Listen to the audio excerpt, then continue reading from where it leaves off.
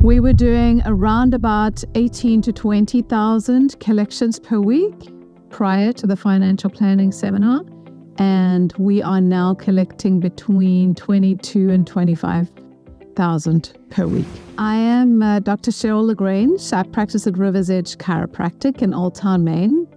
I did the Financial Prosperity Seminar through the Business Academy. The challenges we were having prior to the Financial Prosperity Seminar were related to trying to maximize profits and collections based on the services we were providing. And it was really, really interesting because as we went through the different stages, it was really great info at multiple different levels, but we hit a section that he called lost income.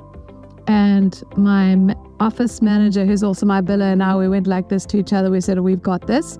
We're great. Our collections are great. Well, thank goodness we were sitting down because he showed us many places where there was lost income.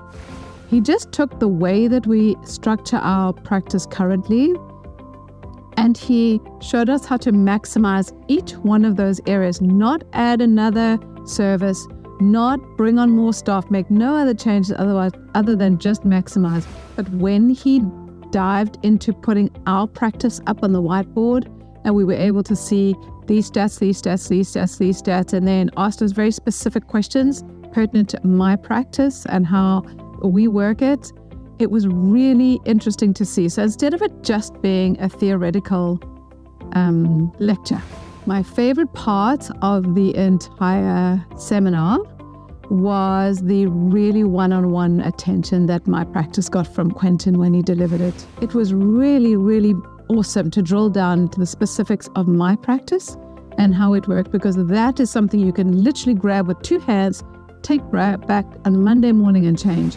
And in the perfect scenario, we literally could double our collections per week. That's what we got out of it. And much better patient care. The patients go, wow, I'm so glad I'm leaving being so well taken care of. It's really fantastic. And our collections have jumped per week from an additional $2,000 to $5,000 per week.